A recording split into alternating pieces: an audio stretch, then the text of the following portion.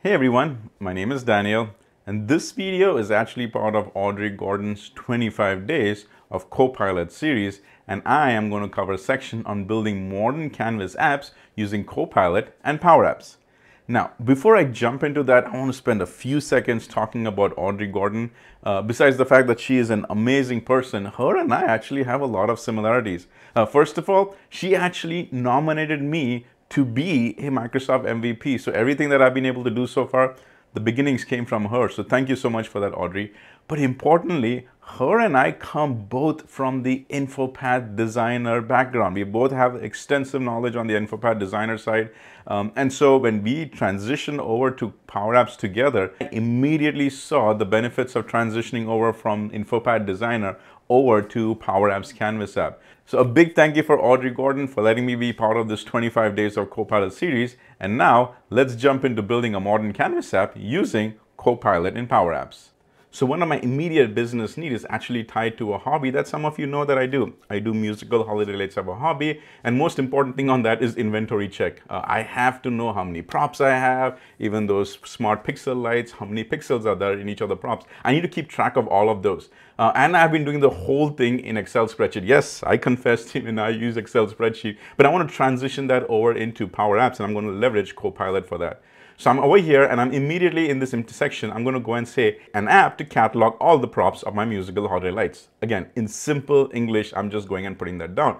So now I go and click on go, and the Copilot is actually going and creating a rough copy of all the tables that I might need. So it's also taking information from what I actually placed in the original description, because I said prop. And over here, it's actually saying, okay, prop ID, prop name, description, all good things it's putting up over here. And if I scroll a little bit to the right, it's great. It's getting color, sound, and everything. But what I do need is also additional things, such as add a number for quantity. So I'm going to go and put this addition over here, and I'm going to click on enter, or I can click on that. It says it's working on it. So now it's actually going and creating that quantity section as well. And specifically, if I scroll again to the right, you will see that this is a number quantity, and you can see right over there that this is actually a number. But for the props that I put up, I've actually been breaking it down into different things. One is the ones that are mounted on my house, the other ones that are actually mounted on my yard. So I've got these different things. So what I basically need is a choice type column. So again, in the description, I'm going to go and put in this text. It says add a choice type column with a name location with options such as house, yard, and driveway. Again,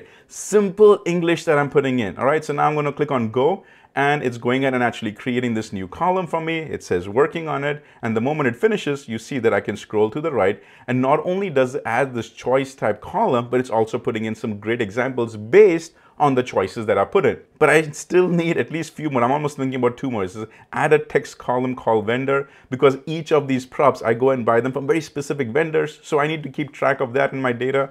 So I went ahead and added this other column. Yes, it is a text type of column, which is perfect. Vendor 1, vendor 2, I'll go ahead and change that later. And then finally, I want to go ahead and add a date type column, because I need to know what the purchase dates are. Because after a while, I also have to make sure that, okay, this prop, I've had it for so many years. It is time to refresh it, which means I need to go and know what was the original purchase date. Again, as I scroll to the right, I am able to now see the purchase date. So thanks to the Copilot Studio step number 1, I was able to build a really good table which directly goes into Dataverse, so I don't even have to think about, oh man, what is the backend data source do I need? I don't have to figure any of that out. Directly the table will be built in a location, which in this case is Dataverse. So now I'm just going to go and click on create an app. And it says, thanks, Daniel, we are creating an app for you. Again, this is all with Copilot in Canvas apps, directly going in and building it for me. And there you go. We are now directly inside the studio. And the studio is loading. I can see on the right, the Copilot also preview has come up. And so far, everything is looking pretty good. And if I go and click on skip, I can already see that there is a main screen. And in the main screen, there is a screen container. All of this is pretty neat. Couple of things that I like over here which really catches my attention is that how all of these things work together. So for example, if I just go and click on the preview, you can see that this is already working for different design options. It works for the iPad, which is pretty neat. It will also go ahead and work in for the iPhones. You see all of these things work really well. And if I want, I can go and switch it or change the orientation. So based on how the orientation is, all of this works. I really like this out-of-the-box responsiveness design that is there, something which is very hard to replicate if you go and build this directly from the scratch. So let's go back into the studio and see what else we can tweak. So when I go back to the studio, I can see that on the left side there's main screen, but if I go and expand on it, it's already using containers. And I like the fact that it is using containers because that is what gives it its responsiveness. All right, so let's keep moving forward. In this container section on the left, there is the sidebar container. That's the one on the left. But what caught my attention over here is the fact that we've got this records gallery, but this records gallery already has a built-in search functionality. And you can see this is because you've got this formula in the items, which is using search. What is the search that we have to use? The search is actually using the Dataverse table, and then the search entry is coming from this text table. It says search input one text. Well, that's what it is. Search input one text. That's the one. And then based on whatever is that search input one, it's saying search for all of these different columns. So search based on the color, description, if there was anything to do with the prop ID. It's giving you all of this functionality. Now, and finally, I can go and enhance some of the look and the feel. Now, right now, at least in my tenant, if I go up to the settings and upcoming feature, in the preview, if I scroll all the way to the bottom, there is something called as modern controls and themes. It is off for me. If I go and toggle that on, I can go and now see two other things that have happened. First of all, there is the theme functionality that has shown up over here. And then when I go to the insert, you also see the modern. So you've got all of these nice modern controls. A lot of them have actually already gone in GA. I've put that link down in the description below if you're interested. But in the theming section, in the theming now, and you've got now all of these different theming functionalities available over here. The default directly being Power App, but you can go and use Steel all the way down to Platinum, Green, Red, and Orange. So many more flexibilities available out of the box to maintain that modern look and feel. Now, I'm pretty happy with what the app looks over here, so I'm going to make sure that I save it.